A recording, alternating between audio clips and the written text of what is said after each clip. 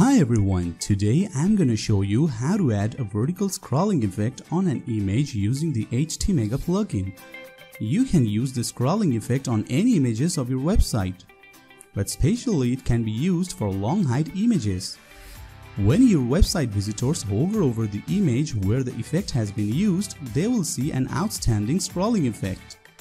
It will draw the attention of your website users and make your website more interactive. Now, I will show you step-by-step process about how you can add a vertical scrolling effect on an image of your website. First of all, create a section. Now search the scroll image widget from the search panel. Drag the widget to the section.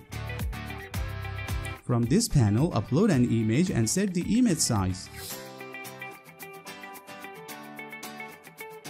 Here, you can insert a minimum height for the image container. From the Style tab, you can control the necessary styles for each element of this widget.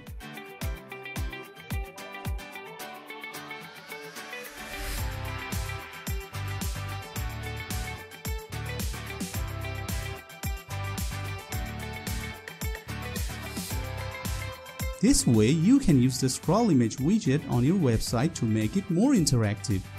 So that's all for now. If you have any ideas or suggestions on this widget, please leave us a comment below.